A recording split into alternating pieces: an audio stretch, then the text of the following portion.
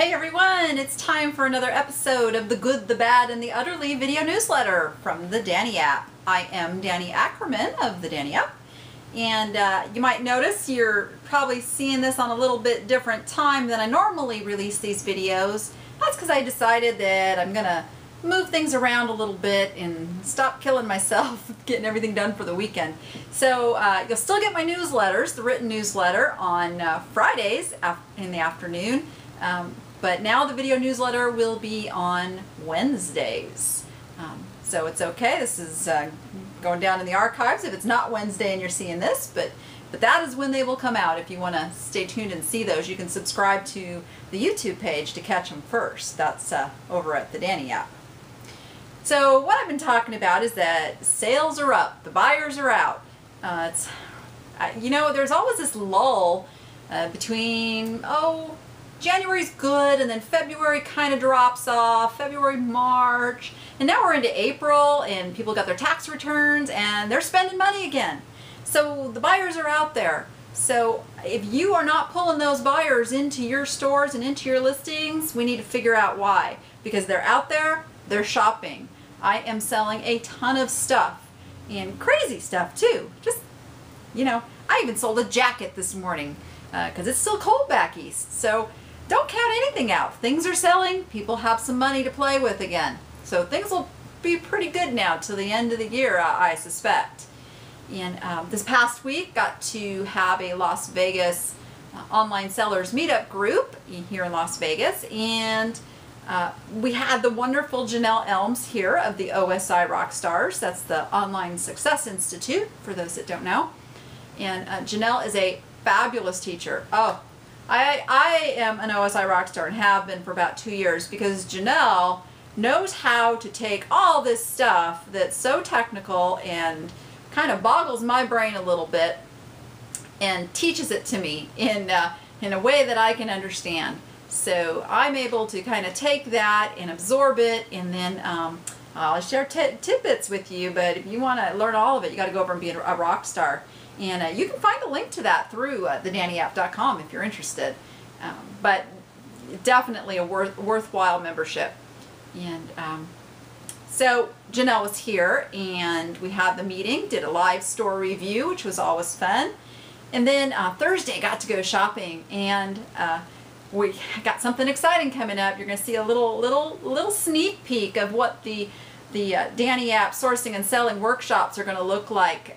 We spent the afternoon at an antique mall, and I got to share with some fellow rock stars some of my knowledge that I want to share to all of you as well. So be watching for that. That's going to be fun. And it's flea market season. So I thought that I would share with you this week what I learned both shopping at flea markets, of course, but also as a vendor. I used to get up before the sun pretty much every weekend. I had a flea market to go set up at, and I would go and take all my stuff, set it up, stay there all day and sell a couple $100 worth, and then pack it all up and go home. So I have some secrets to share with you on that. The first one is watch for those booths where generally everything is priced reasonably. If you go into one of those booths where everything just has these big giant prices on it, I'm like looking, I don't have prices on stuff, but if this was priced at $100 and that was generally the theme of the whole booth, walk away. Those are probably sellers who are either too emotionally attached to their stuff, or they paid too much for it and can't really resell it at a good price. So just walk away. I know sometimes they have really good stuff, but there's a lot more stuff. Second is, if you find a booth that has a lot of good things at a good price, or you're not quite sure of the price yet, make a pile. Vendors are much more likely to give you a good price if you make a pile, or you're buying at least more than one thing. Quantity purchases are always welcomed by vendors, because then they don't have to pack that stuff up and take it home. Third is, if they don't have a price on stuff, let them throw the first price. You might be amazed. Now, if I was out sourcing for this, I know it very well, and I know what I would be willing to pay say I'd be willing to pay $15 to $20 for this piece for me to resell at a profit.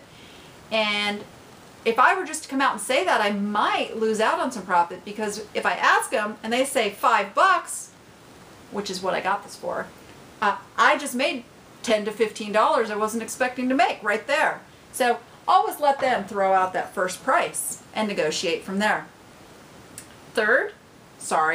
Fourth, put on your poker face. Now, I get really excited about American Brilliant Glass, so I see a piece of this, and inside, I'm just about busting at the seams.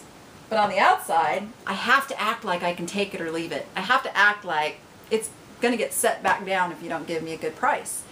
So one of the things I was always able to do when I was a vendor at the flea market was kind of read my customers and know whether that item that they were looking at, picking up, thinking about was bringing back some really special memory, or just something they had to have in their collection, or if they're with somebody and they're just kind of like chattering about it and excited. You can tell that, and they're going to be willing to pay more. So for those vendors that don't have prices on stuff, they're going to key in on that, and they're going to come in with a higher price than if you were just kind of one of those take it or leave it kind of customers that they really just want to make the sale to. So always be aware. Keep the excitement on the inside. Put on that poker face, like these guys. Then the other tip, and this one kind of goes against a lot of what you hear out there. You hear, get there early for the best stuff and the best deals. I am not about getting there early. I'm about getting there a little later in the day. They're tired. They've been up since before the sun. They've had to haul all this stuff, set it up, and now they're looking at the prospect of packing it all back up into boxes, loading it all back into the car, truck, and taking it home. This is the time you can make some killer deals. I would always lower those prices down in the afternoon, because I just at that point wanted to sell as much as possible. So you can really work with a vendor, especially if you've got a pile and you want to get more than one thing. You can really get some super good deals. And so keep that in mind, that those early vendors may not have been able to negotiate that good price because it was too early in the day for the vendor to want to come down that far yet. But later in the day, you can go snap up those good things. And I've gotten many a good item later in the day. So don't let those time frames fool you. So got any more questions or comments, or want to see what's selling over at Udderly Good Stuff? Come on over to the facebook.com groups/the Danni app page. We talk all week long. You can ask for questions, post your items, need help identifying something, we're there. And you can also come over to the Ask the Danni app show on Sunday evenings at 5 p.m. You can submit items for review. Myself and my host, Miriam Otto of the eBay Life blog, will go over your listing and kind of pick out anything that we see that you might be able to do to up your traffic, or if it's utterly spectacular, you're going to get 5 moves. And that's it for this week. I'm going to try to keep it short and sweet, and there's lots of selling to do, so get those listings up. The buyers are out there. See you next week.